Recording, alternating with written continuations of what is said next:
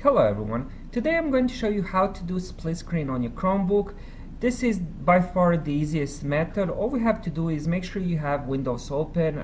For example, I have Chrome browser, I have YouTube, I have photos, backgrounds. Next, we're going to press Alt plus Tab. Then we're going to find which window we want to do this method with. Let's say I want to do Chrome browser. And now that we have it open, we're going to press Alt and then we're going to press left or right parentheses. Those buttons will be next to your P button.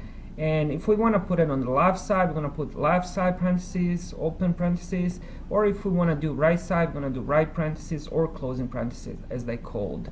So let's say, for example, I want this on the left side. Now we're going to do Alt plus Tab again. And then we're going to find the next window we want. Let's say, for example, I want YouTube. And now we're going to do the same thing, but we're going to press Alt plus the opposite of what we did. So for this, it's going to be right or closing parentheses. And there we go. Now we have split screen on the Chromebook. And now, for example, let's say we want to watch a video. Let's do one of my videos. I don't want to get copyrighted.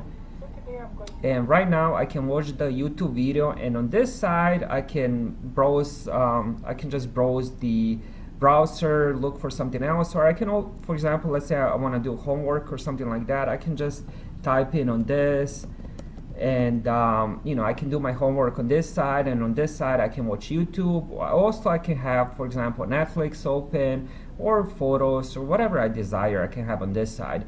This is by far the easiest method. It just takes a couple presses of the button. Now, if you want to exit this split screen, all you have to do is minimize. So we're going to minimize both, and then we're just going to open them, double click, and then double click again, and there we are. We are out of it. And you're going to do the same thing with the other browser. And again, if you want to go back, you press Alt plus closing parentheses or open parentheses. And it's so very simple. It takes a couple seconds to do, and once you do it, you become a pro. You get used to it. So if you guys have any questions, leave them in comments, and I'll see you guys in the next video. Thank you for watching.